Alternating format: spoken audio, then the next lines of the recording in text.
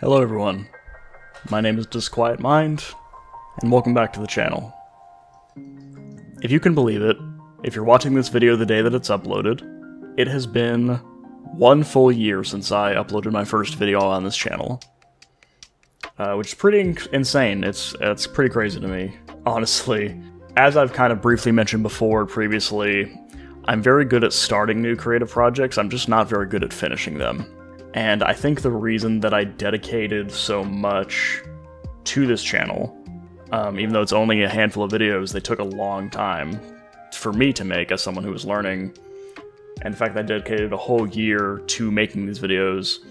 I think the reason I was able to do that is because there was this sense of inherent accountability, because I put something out, and when I put something out on YouTube, there's that expectation that I will continue to put more things out, just because that's the way that the platform works. And I think that allowed me to actually stay motivated a bit more than I would if it was just me in my room doing stuff, you know? Because of course I have friends who know that I do creative things, and they also know that I'm very likely to not finish the creative things that I started. They know me well, they know my habits, and because there's that expectation of like, oh, well, Anthony's just doing the thing, he's not gonna like finish it. There's no pressure or expectation of me finishing it. And it's just like, oh, we don't care, like that's just what it is, and that's fine. But having this exterior motivation to finish things has actually been a big help, I think.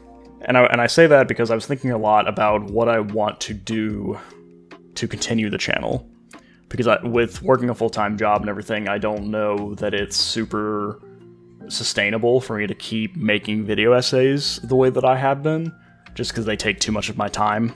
And maybe that's a skill issue, maybe I just need to get better at doing it by doing it more, but as of right now, I just feel that they take too much time and effort for me personally, where I'm at in life.